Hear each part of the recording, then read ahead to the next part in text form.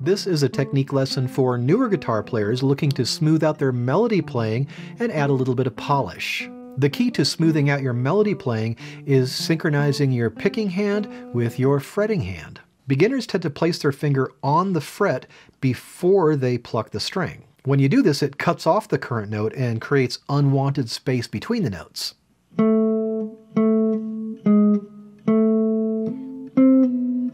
And sometimes it creates these little hammer-ons too that you're hearing.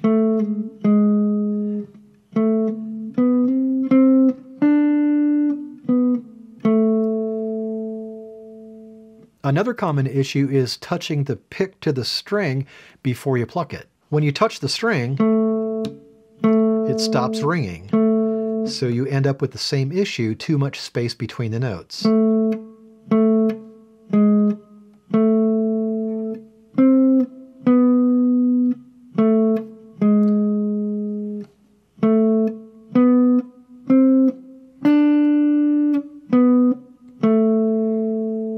You'll find that the more experienced player synchronizes their right and left hand and plucks the string right on time.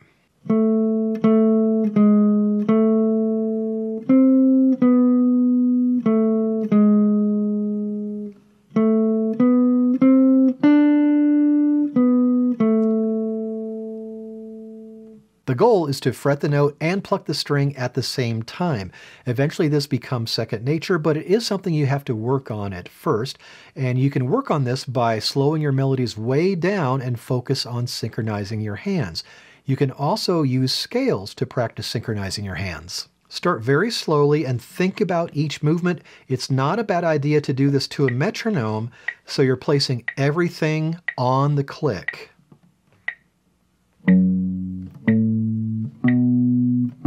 Fretting and plucking right on the click.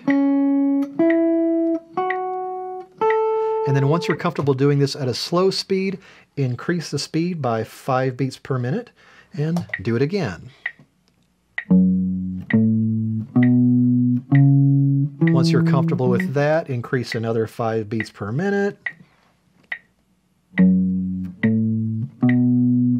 And just keep increasing the speed like this until you reach a breaking point. Now, don't push the speed too much. At this point, your goal is to develop coordination between both hands, and the speed will eventually come. Check out this playlist if you're looking for scales to practice, and check out this video if you'd like to learn how to read a guitar scale chart. And for more guitar lessons, music theory, and solo guitar arrangements, please subscribe.